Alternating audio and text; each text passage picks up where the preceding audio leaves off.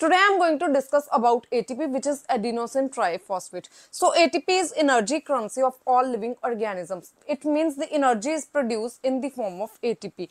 Now जो ATP है, it is source of energy for immediate use and for energy storage. Now ATP में एक adenine और एक ribose sugar होता है and together we call them adenosine. और यहाँ पे 3 हाई एनर्जी फॉस्फेट ग्रुप्स होते हैं. नाउ जो एनर्जी है it is conserved in the form of phosphate molecule here. So ATP provide energy. जब यहाँ पे एक फॉस्फेट की क्लीवेज होती है तो एनर्जी प्रोड्यूस होती है विच इज हाई एनर्जी. और जो साइक्लिक एएमपी है it help in cell signalling. ATP synthesis occur during cellular respiration. Now cellular respiration में जब ग्लूकोज की ऑक्सीडेशन होती है तो सबसे पहले ग्लाइकोलिसिस है जो कि सेल के साइटोसोल में हो रही है और इससे 2 एटीपीज की प्रोडक्शन होती है.